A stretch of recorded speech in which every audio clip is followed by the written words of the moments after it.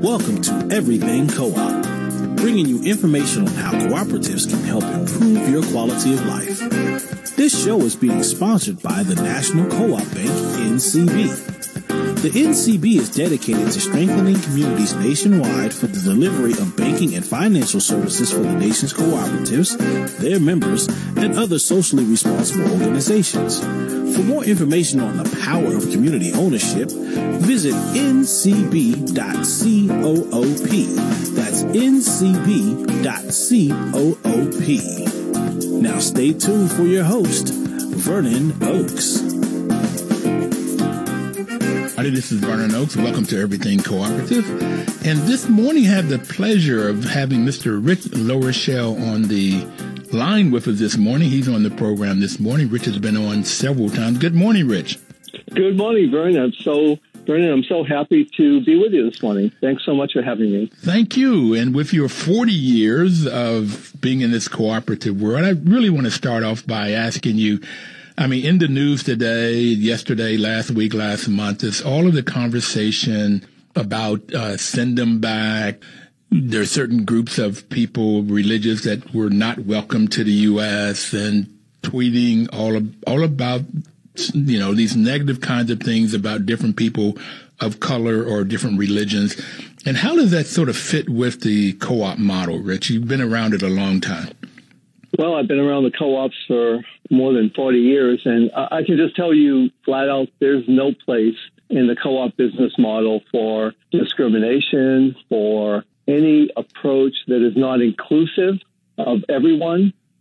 I'm on the board of a startup co-op here in Fredericksburg, Virginia, and one of the things we say all the time is all are welcome. In fact, if you shop at a food co-op, you'll probably see a big sign, all is welcome. But if you go back to 1844, with the birth of the modern co-op movement in Larochelle, England, a group of weavers got together because they couldn't meet their basic needs, and they developed co-op principles that we still live by today. The first of those co-op principles is voluntary and open membership. And the second principle is democratic member control. So just think about that for a minute. Voluntary and open membership. What does open mean? Everyone is welcome. And what does democratic member control mean? Everyone is equal. Every member has one vote. That's at the core, the bedrock of co-op principles. So that's the way we do business as co-ops, and it aligns with our values as humans. And that's just what co-ops are all about. Just no room for send them back. It's come on in, open arms. It's the co-op model. Open arms. And anyone who wants to join our co-op, we very much welcome them in. I spent most of my career working for electric cooperatives. They do an outstanding job of providing electric service in mostly the rural parts of the United States. And if you think about their history, it's also a history of inclusion. It's a history of self-help, the history of democratic control, because if you go back to the 1930s, we tend to forget about this, but in the 1930s and 40s, the cities had electricity and the rural areas didn't. And the rural people were kind of like second-class citizens. Nobody was willing to provide electricity to them.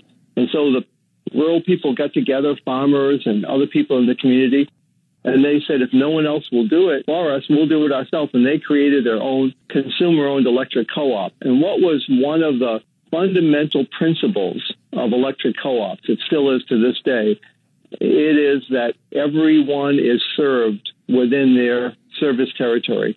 So a typical electric co-op will serve portions of 3 or 4 counties.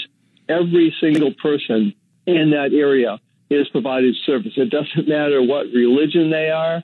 It doesn't matter what political philosophy they are. It doesn't matter what race or any other characteristics. Everyone's provided service, and that's a core bedrock principle of every co-op. So a co-op is all about inclusiveness, and that's kind of who we are and what co-ops stand for. And that's one of the reasons that I have fallen in love with this model, being an African American growing up where I was not always included, and I've gone into places. I grew up in the South. but I've also gone into places in the north and you could feel the tension. And I like that co-ops and this motto is first principle. Everybody is included. Yeah. Although the first thing when I first got introduced to it is the first thing I liked about it was the fifth principle, because I've taught for 12 years in my life, and I really like education, training, and information, which is the fifth principle of co-op. So it's like everybody's included. Come on in and get and train, learn how to run a business. And they tell me in the beginning in the 1844s, it was also teaching basic reading and math. It was all of the subject matters of here's what, if you learn, then you can better able to cast a good vote because you'll have the information you need to make a wise choice. So it fits. It's so true. And with co-ops, these aren't just empty words. You know, we live these values. And again, referencing my little startup co-op here in Fredericksburg, the Fredericksburg Food Co-op, we will open our first grocery store co-op next year in 2020 after about 4 years of organizing and building our membership. But during these 4 years, we've done a tremendous amount of education and training around the link between food and health, around best environmental practices, around cooperative principles, and who really are the owners of these co-ops, and how can we make sure that everyone is welcome, everyone. You know, how do we include everyone? So those are the principles that we operate under. So it's discouraging when we look at what's going on in places where, and in people's hearts that don't have this feeling of inclusiveness. It's discouraging, but what we need to do as co-ops is follow the principles that we believe in and help others to understand those principles. Because I think everyone, through education and training, you know, we can get the word out. We can foster better knowledge. We can get people to rethink. If they don't have an inclusive approach, let's try to help them to rethink it. Let's have them think about different approaches to business, different approaches to life. And so I think maybe that's why the co-op principles have always emphasized education, training, and information, because it's such a necessary part of growing. It's such a necessary part of doing the right thing. And I learned about co-ops because I manage housing co-ops, and I would see everyday people, because most of the housing co-ops I manage were what is called limited equity co-ops. And they're for everyday people that perhaps could not afford to buy a single family house or a condo, but they could afford to come into this limited equity co-op. And then they had to learn how to run it, had to learn how to manage it. And to see everyday people, sometimes with not even a high school education, make really wise long-term decisions that's best for the group. Now that gets to be extremely exciting. Yeah, it's extremely exciting. I love that about co-ops, that basically difference between a co-op and an investor-owned utility or a nonprofit is who's the owner. So you can have a nonprofit approach that oftentimes they do a lot of great work, but it's usually controlled by a small group of people. And you can have an investor-owned model where it's controlled by the people that got the money to put up the capital. And the co-op is fundamentally different from those. In a co-op, the owners are the members. So in a housing co-op, the owners are the people who live there. It's not like you're not doing something for someone else, like you're providing a housing for someone else. No, those people own it. They control it. They make the decisions. And when people do that, they make great decisions. It's really, I get excited even talking about it. When you watch people toy with tough decisions, should we put on a new roof or should we patch it? Tough decision. And it costs $100,000. Okay. And really struggling with that and getting all kinds of data and going back and forth and then making a wise decision. It's really, really interesting to watch it happen where, again, everyday people, not highly educated necessarily, most of the time are not. In limited equity co-ops, too often you don't find people with college degrees. Every now and then you'll find somebody. But they make really, really good decisions, and there's a payoff. And that's the third principle. You have to pay something to get into the food co-op. What is it? $100, $200? What's your pay in to get in? It's a one-time investment per household of $200, but okay. People can also pay it over time. They can do $10 a month for 20 months. I like to tell people that are thinking about joining, if $10 a month for 20 months is too much, tell us how you'd like to, make the investment. And because it's really an investment, it's not really a fee. It's not it's not a charge. It's an investment. And if they decide to leave the co-op, they can get the $200 back. So, again, you do have to pay something to come in. This is true. And that is another, as you said, that's principle number 3, member economic participation. But you get something back. That's the yes, other. You do. Not only do you get your $200 back when and if there's a profit or surplus, however you call it, that can be distributed back to the members. I've heard 3 things that normally is done. Some goes to the members, some goes to the community, and some has stayed in to help grow the business. But the members decide that, how much goes to work. Yeah. Okay, and that's, again, what I like about it. So there is a payoff for joining this co-op, doing business in this co-op, helping to start this co-op. There is a really payoff. There's some money you have to put in, some time. Most of it is time and sweat equity, and you learn. So you go ahead. No, that's exactly right. And the other thing is so in the case of our food co-op, which is typical of most of the 325 food co-ops across the country, so they make a one-time investment, but then, as you pointed out, when the store makes a profit, it's allocated back to the members based on how much shopping they do.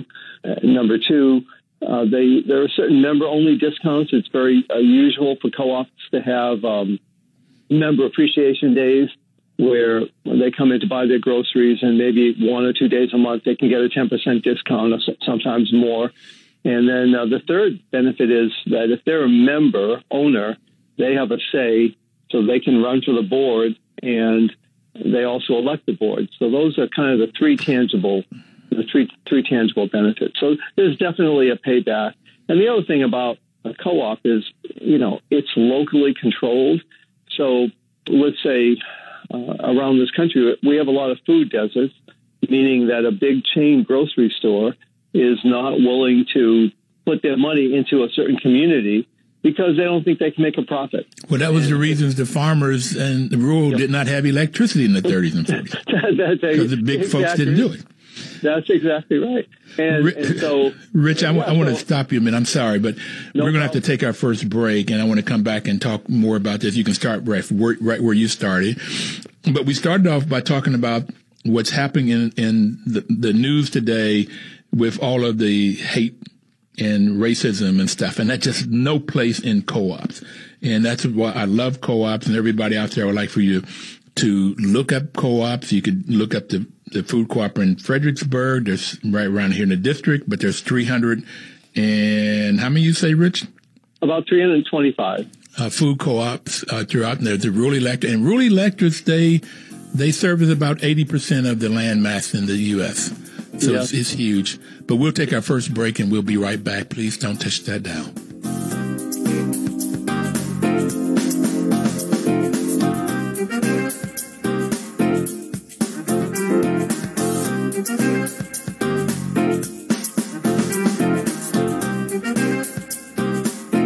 Washington, D.C.'s News Talk, 1450 AM WOL at 95.9 FM. Welcome back, everybody. This is Vernon Oakes, and the program is Everything Cooperative, and we have Mr. Rich Larochelle on the line with us this morning, and we're talking about co-ops and what makes them great and why I get so excited. And Rich has spent his whole adult life, at least 40 plus years in this world. And so we've talked about housing co-ops, food co-ops, and rural electric co-ops so far. And there's another, and those are all consumer co-ops. Consumer meaning that the consumer, the people that uses the products or services, own and control the business. And another example of that consumer co-ops is credit unions. So those are 4 types of consumer co-ops, and we'll talk about the other 3 types as we go on. But owning and controlling, and Autonomy and independence is the fourth principle. We talked about the first principle, everybody's included. The second principle is democratic control, one member, one vote. Third principle is member economic participation. You put something up in to play, and you can get something back when there's a profit. And there's a lot of things you get back. And the fourth principle is autonomy and independence. Co-op has to have control, even from governments and from, if a bank loans them money, they have to do it in such a way that the co-op members still have control and run that business. And that's what you were beginning to talk about, Rich, before we took break, was this sort of control piece. Yeah, well, the control piece is really key, and it's a differentiator between co-ops and other kinds of businesses. And one of the things that I've been trying to do, I retired from working for the Cooperative Finance Corporation at the end of 2013, and I'm really like a full-time volunteer now. But I'm helping to start a food co-op here in Fredericksburg, and I teach a class on the Cooperative Business model at the University of Mary Washington, where I'm sitting right now. And so this ties into the principle of education, training, and information, principle number 5.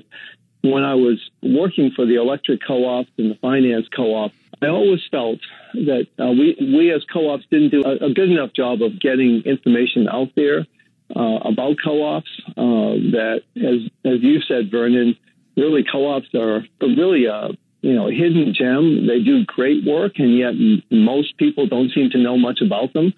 And I particularly felt that the colleges of business, where there's a lot of smart young people who are business-oriented, co-ops really aren't taught in the colleges of business around the country. So I was very happy when the dean of the College of Business here at the University of Mary Washington, Lynn Richardson, asked me if I would teach a class on the co-op business model. And I've been doing that now with Adam Schwartz, where we co-teach a class about really helping business majors and others, but mostly it's in the College of Business, helping them understand what a co-op business is. And so we're teaching this fall. We'll begin the last Thursday of August and go through December. It's a regular 3-credit class, and most of the students in that class, we have 23 or 24 enrolled right now. They've never really been exposed to co-op businesses because they're really not taught. Business colleges teach mostly the investor-owned model, kind of the model of, let's make as much money as we can kind of thing. And to a lesser extent, the nonprofit model is taught. But we're just so happy to have the opportunity to share information on what makes co-ops special, why a student should consider a career with a co-op, and if they're thinking about starting a business, just to have the co-op option on the table. So that's kind of, I know I tiptoed into principle number 5 there, Vernon, but I thought I would mention how through education we can spread the word about why does ownership and control really make a difference. Yes. Now, I've taught 12 years in my career, 11 at the college level. And one of the things I like about co-ops also is that when I go to annual meetings, whether it's a housing or food co-ops or in any annual meetings I've been into, sharing information. I go down to Federation of Southern Co-ops, which I'll be next Thursday. I want to do live from there. There's information flowing. Everybody gives it freely. Where yes. When I worked in corporate America, it is you hang on to it because that's your secret, and that gives you power over your competitor and so forth. But information flows, and I like that. And I want to thank you because I don't know if you remember, but last year or so I asked you for your syllabus, and you gave it to me within the hour almost. Yeah, absolutely. And I doctored it up, and I sent it over to the dean of the business school at Howard, where I had taught for 5 years. And unfortunately, he came back and said I don't know who he talked to, but he said that there was not a demand for it at Howard's campus. And so I've been trying to reach students to see if there is a demand from students. And I don't know if he talked to students or if he talked to the faculty, but that's what he came back with. And it's nice that you got the dean to ask you. That is wonderful. And I'd like to see if we could get more deans to talk about it, because I want to teach a course like this in the D.C. area. I taught marketing in the business school, and before that, I taught mathematics. So this whole corporate world is like, that's phenomenal to be able to teach all of this. It's like, how can you get it all into one class would be the thing. Yeah. Before, I want to talk about your class and your syllabus and what you try to get accomplished, but I want to finish the two principles, the two next, the 6 and 7, which is another reason that co-ops work, is because the 6th principle is cooperation among co-ops. And how have you seen that work? Well, it's interesting that you should mention with co-ops, information just flows. So I'll just give you a couple of quick examples.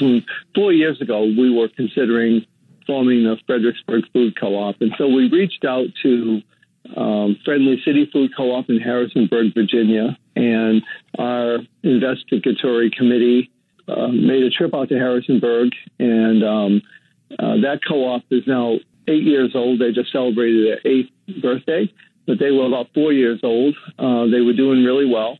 And so I called Steve Cook. I had never met Steve. I didn't know him.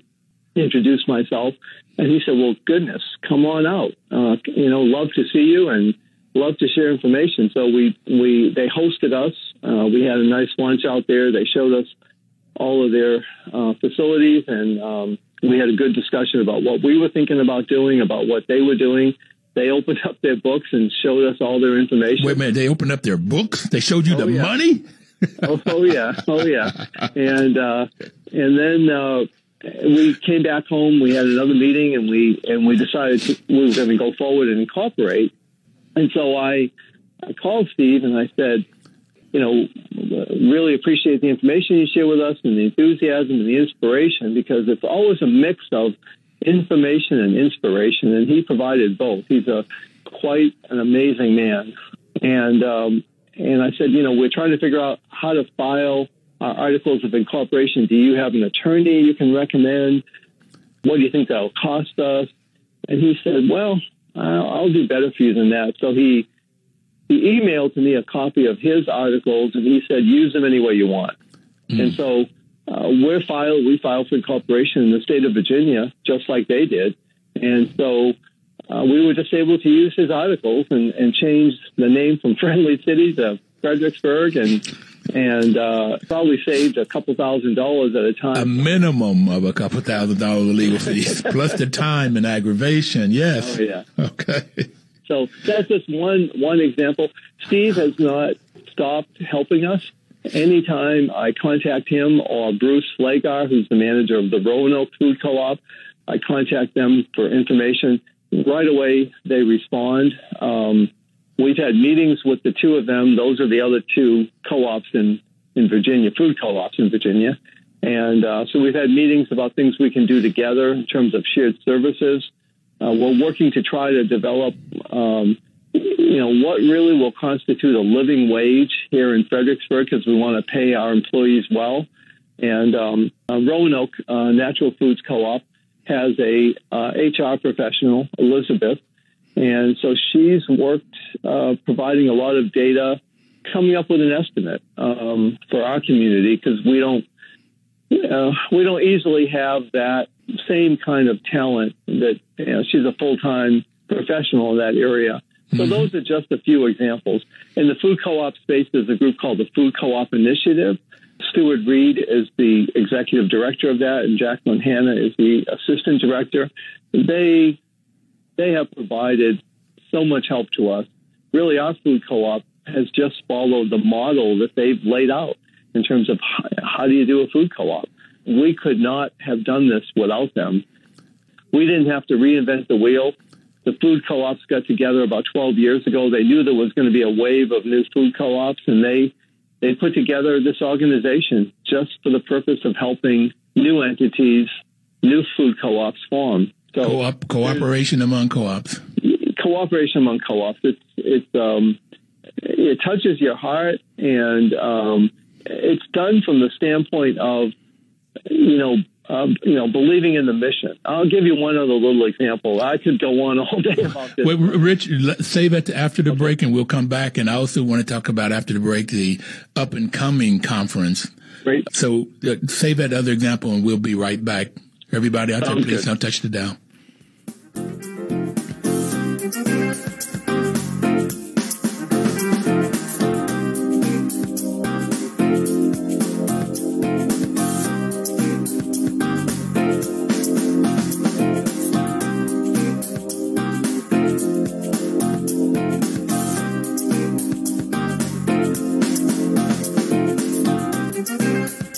Welcome back, everybody. This is Vernon Oakes, and the program is Everything Cooperative. And we have Mr. Richard Larochelle online with us this morning. We're talking about the food co-op that he started and the work he's done with Rural Electric and the principles and values of co-ops and what makes them so great.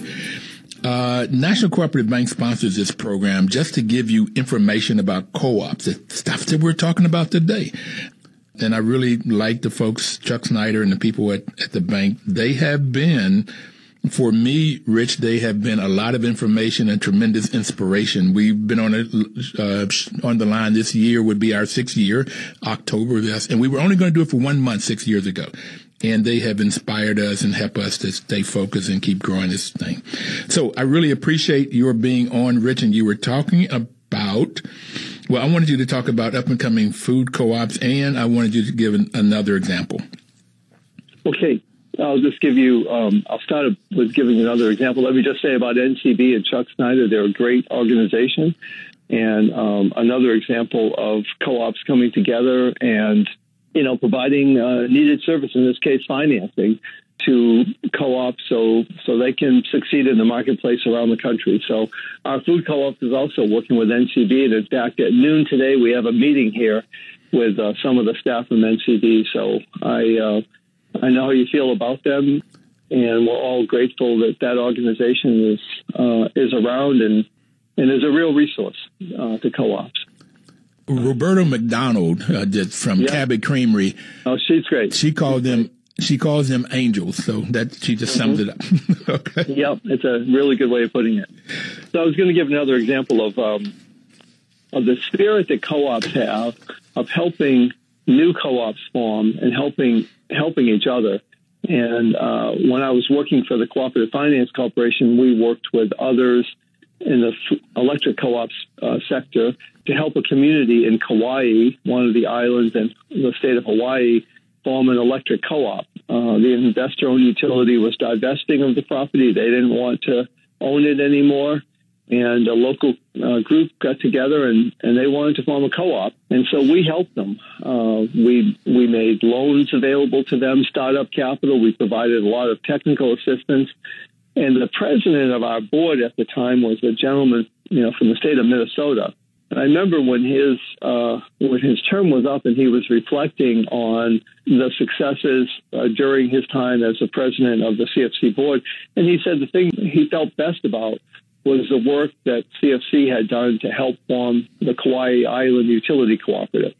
And I use that as an example because this is a gentleman from Minnesota, very far away from Hawaii. And there was no personal benefit to him and no personal benefit to his co-op from the formation of a new co-op in the middle of the Pacific Ocean.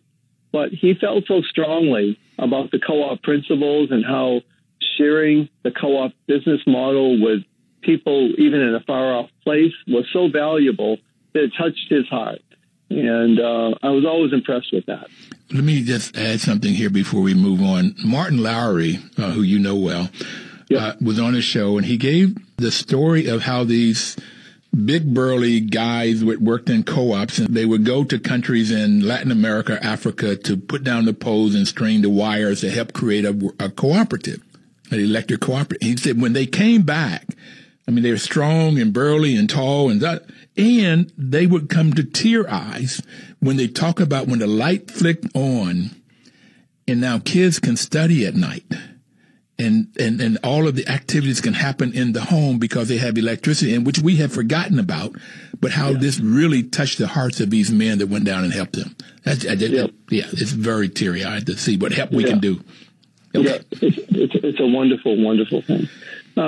So you were mentioning up and coming. So you're referring to the up and coming food co-op conference? Yes.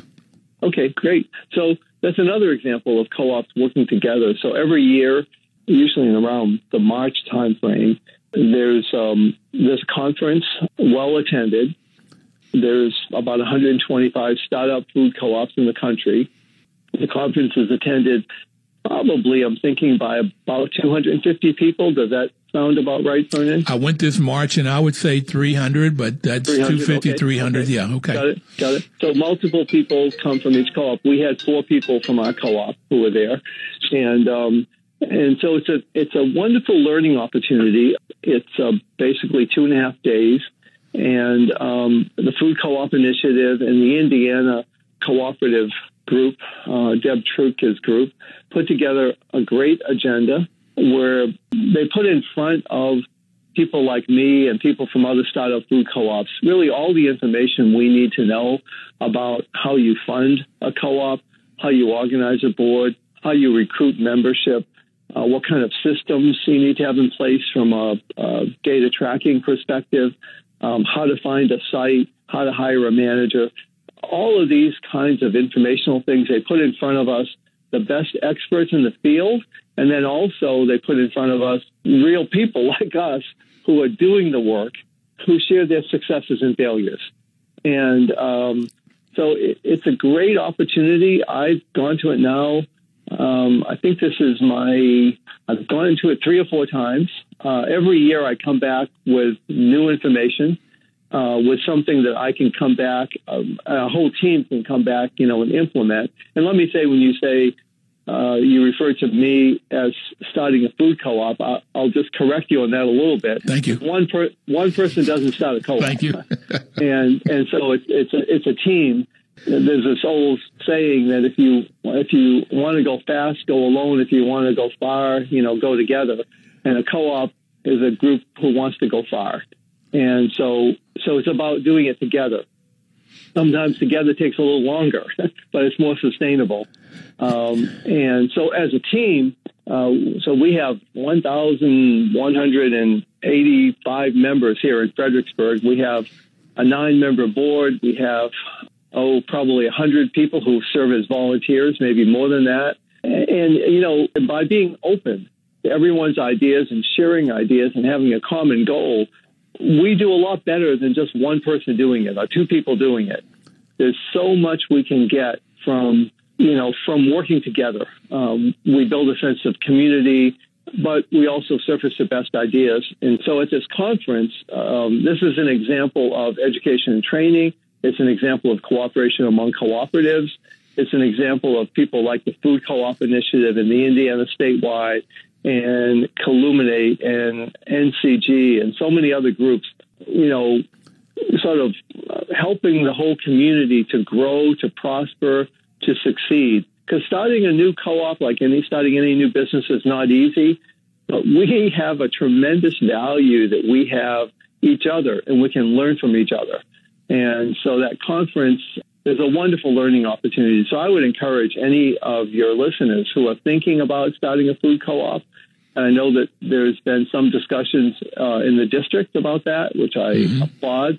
And but attending that conference it's an eye-opener from an informational perspective, and it's also extremely inspirational to see what other people are doing, and then the networking. So I keep in touch with people I met at that conference 3 or 4 years ago, and we share information together. Just another example of how co-ops support each other. And the 7th principle, after cooperation among co-ops, is concern for community. And you've already mentioned that a couple of times. And I mentioned it when I said it's part of the money in a lot of co-ops is used for community projects to put into something else other than food co-ops, but whatever the issue might be for that particular community they're in. So what's been your experience with the 7th principle?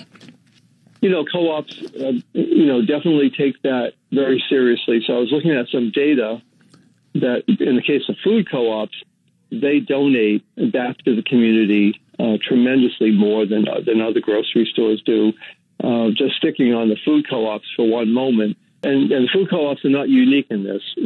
This principle goes across all the co-op sectors, but in the case of food co-ops, I was talking to Steve Cook at Friendly City, and what they do is, so they donate a lot of food to food banks. I know you just had a little public service announcement about food banks, and in Friendly City and most food co-ops donate a significant amount to food pantries and food banks and things of that sort. Our own food co-op here in Fredericksburg, even though our store isn't even open, we partnered with The Table, which is a local food pantry at St. George's Church here downtown Fredericksburg, and we do a cooking class once a month there, and we donate to the table. And we've done. Richard, I'm sorry. I want to make sure I get this straight. You said you haven't even started your business yet, but you're donating food to the food bank. Yes. Yeah. We donate money and we do all that kind of thing. Because it's part of the. So one of our basic principles of our Fredericksburg Food Co-op is to collaborate with others in our community to try to ensure that everyone has access to healthy local foods. And so, the kinds of things that food co-ops do in those areas, which I think really make a lot of sense. There's a new food co-op started about 4 or 5 years ago in Durham, North Carolina. And what they're doing is something that our co-op, is thinking about doing. We're not open yet, but we'll open in 2020. But what they do is they provide 20% discount to anyone on SNAP.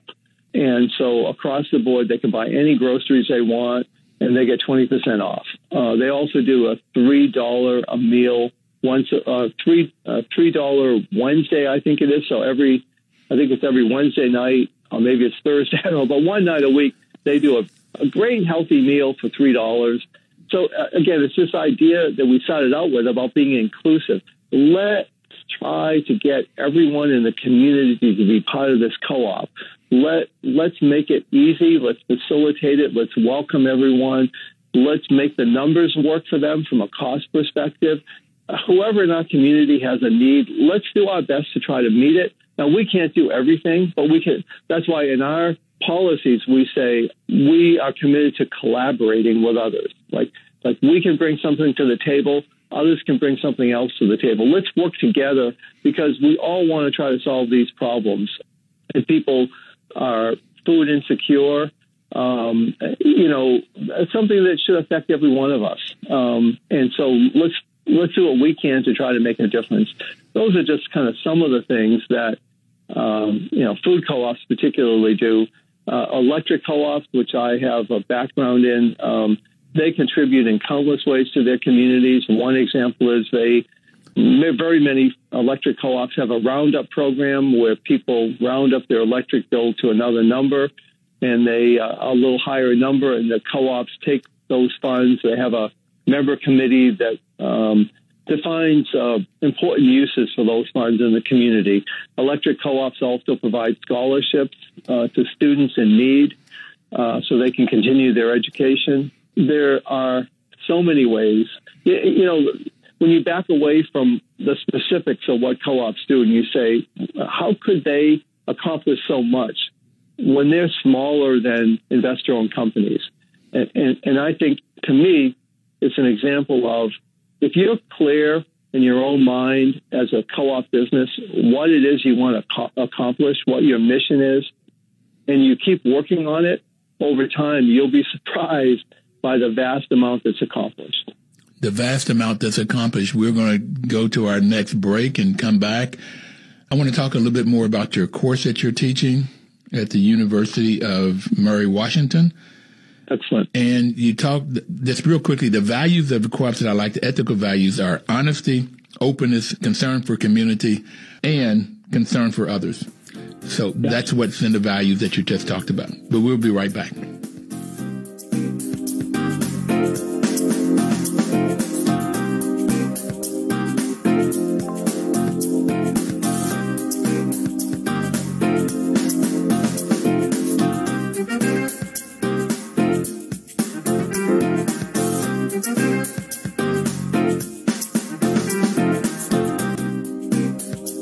Information is power. Well, on the first month that we were here, one of our guests says it's not information that's power. Information is stored power, just like gasoline is stored power. It's when you put action to the information. That's where you get the power. When you put action to the gasoline, that's where you get the power. So the National Co-op Bank is sponsoring this program to give you the information with the hope that you will get into action, to start your own co-op, to go and find a co-op like the Fredericksburg Food Co-op that's going to open up next year and shop at that co-op, become a member of that co-op, help to run the co-op, get your voice to be heard, and to help the community. Rich, I usually ask this question last. Do you like what you're doing? I want to ask it right now. Oh, yes, I do. Yes, I do. I'm really a full-time volunteer. I was blessed to be able to work for co-ops for 40 years. And so after 40 years, I decided to retire and just have a time in my life when I give back to the community in other ways. And but I keep gravitating to co-ops because co-ops are a wonderful way of giving back to the community. So I've been enjoying this time in life. I got it, and I knew that was going to be your answer. So let's talk about this class now in this last segment. Mm-hmm. Maybe we can talk. What are you trying to accomplish in the class? Well, fundamentally, what I'm hoping is that students in the class will really have there'll be, two outcomes. One will be that they will have a good, solid understanding of what a co-op is and how a co-op is similar to and different from other kinds of businesses. And then secondly, that they will be empowered to think creatively. So when and if they decide to start a business, that one of the options that they think about is forming a co-op. Those are really my two objectives. Okay. I like this. I like both of them, but I really like the second one a lot, of being able to think, to be empowered to create a business and maybe even look at a cooperative business. Yep. Okay. Yep. So we organized a class around that, and I don't want to interrupt you if you were going to ask a question, so let me pause here. No, I was going to ask you that let's just maybe go to the syllabus. I see week 2, you talk about food co-ops. Yep. As a key to consumer co-op, which we've talked about here. Yep. Yep.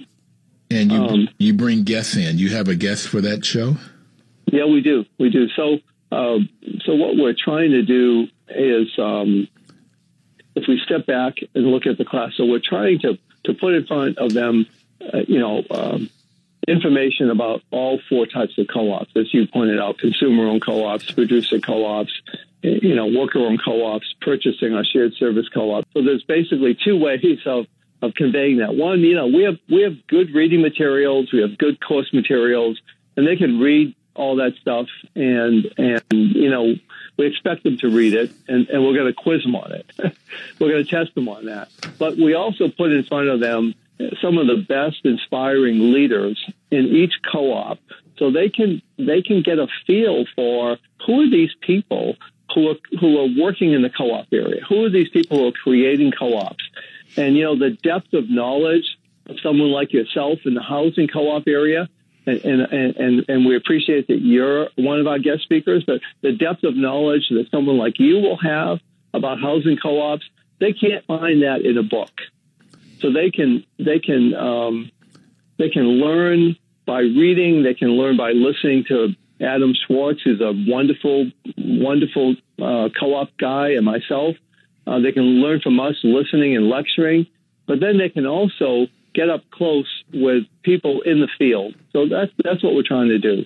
So in the first half of the class, the first half of the semester, we'll provide them with information about the 4 types of co-ops. We'll give them a midterm exam to question their understanding of that, to figure that out. In the second half of the class, they're going to be actually developing a business plan. We're going to break them down into little teams, and each team is going to develop a business plan for a co-op that they envision creating. So they're going to end up the semester with a business plan. Usually for these students, it's the first business plan they've ever developed. And we're working with the Small Business Development group here in town that's affiliated with the university. We have a wonderful individual there who actually will meet with our students, Susan Ball. And she'll walk through with them, how do you develop a business plan? And so they'll end the semester with a business plan for a co-op. Okay, so I want to go back and break it down a little bit in the last few minutes. So we talk about consumer co-ops, and that's where people that use the products and services. So you have housing, rural electrics, credit unions, and food co-ops. Food co-ops could be a worker-owned co-op or a consumer co-op. or hybrid? It could be a hybrid, yep. So worker co-ops then are any business that's owned and controlled by the employees. If it's owned and controlled by the employees, a worker cooperative. So those are the two main ones that I talk mostly about. But then you have what you call the purchasing co-op, and farmers have used this a lot, and others are beginning to use it. You said purchasing or shared services. So the group of people will say, we need to buy fertilizer, gasoline, or we need to buy space. We can afford to do this and we can get a better price and a lot better quality if we do it together as a group. And so they form a co-op. And that's what farmers have done for quite a long time. Right. So basically a producer-owned co-op. So we have examples of that. For example, Organic Valley. Oh, wait. See, I was talking about purchasing first. I was talking about the purchasing side. Okay. Got it. So purchasing co-op. So we have like Ace Hardware is a purchasing co-op. It's a shared services of purchasing co-op. We have Gina Schaefer, who she and her husband own a number of Ace Hardware stores in the district and in the Washington area. And she'll be with us actually on September 26th, talking about how Ace Hardware works. So there's two kinds of shared service co-ops, if you want to look at it this way. One is where the members are independent businesses. Ace Hardware is an example of that. Another kind of shared service co-op is one where the members are cooperatives. So my old organization, the Cooperative Finance Corporation, will have Sheldon Peterson, a wonderful guy who's the CEO of CFC, and his members are electric co-ops. So they're another shared services co-op. The service they provide is financing. Okay.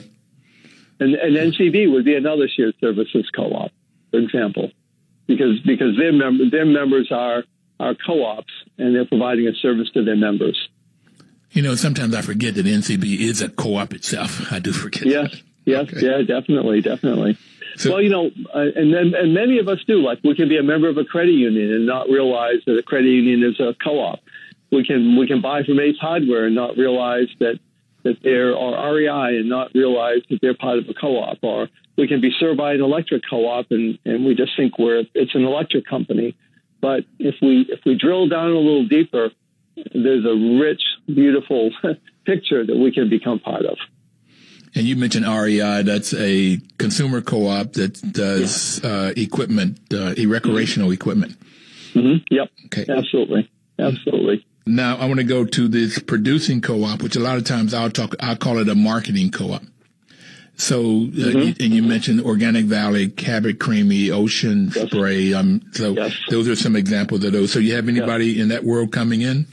Yep, we do. We have Jerry McGeorge from Organic Valley, and he'll be here. He'll be with us on October 3rd, and he'll be sharing the Organic Valley story, where a group of farmers got together and they formed their own co-op to really market their organic products. In the last week of the class, we have Roberta McDonald and Sarah Wing. You mentioned Roberta earlier, and I agree with you. She's a wonderful person. They're from Cabot Creamery Co-op, and they'll be with us, really talking about marketing, how co-ops can market their co-op advantage. So, if somebody wanted to take this class, could they do it as just come and take one class, or they have to be Sure. What would they have to do? Could. Yeah, they could contact me, or they could contact you, and you could put them in touch with me. And I'd be happy to have people come in and sit in on a class if they're interested in a particular class. Absolutely. If someone wants to enroll in the class, they need to go through the university, and there's ways of doing that. And I would be receptive to allowing someone to register. The University of Mary Washington in Fredericksburg. Yep, absolutely. Rich, we're almost out of time. What's your last thought? Well, first of all, let me say how much I appreciate what you do, Vernon, in terms of getting the information out there about co-ops, education, training, information. We talked about the fifth principle, and what you're doing every week is really taking that and putting it into action, and that's extremely valuable. And I just appreciate the chance to be on your show, to chat with you. I've always enjoyed having the chance to visit with you. So Thanks for inviting me. Okay, thank you, sir. And on page 6 of your syllabus, you have online resources. I request you put www.everything.coop on there. Okay, consider it done. I will do that right away. Everybody out there, please have a wonderful week and live cooperatively. Washington, D.C.'s News Talk, 1450 AM WOL and 95.9 FM.